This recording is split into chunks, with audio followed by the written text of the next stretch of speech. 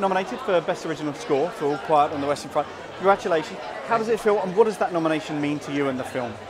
Well, I mean, honestly, I always love coming to England. I love being acknowledged by the members of BAFTA in terms of, you know, getting a nomination.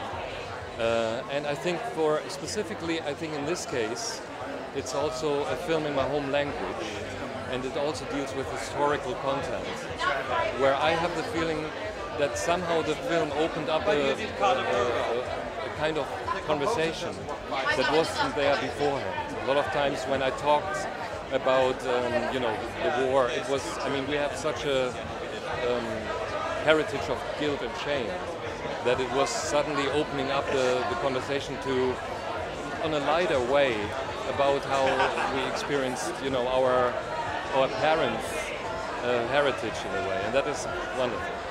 I mean, are you surprised at how well the film has done internationally, how well it's been received?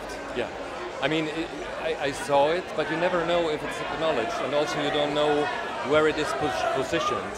I had the feeling that, you know, I was maybe hoping that it gets a kind of international Best Picture nomination. I never thought that it gets so many nominations at the same time. So we're at the BAFTA, we're encouraging people to get into film, to work in the industry. For anyone who's looking to go into score and to work musically in film, what advice would you give? Well, I would give the advice that you always have to work. I think you have always to create new relationships with people and learn.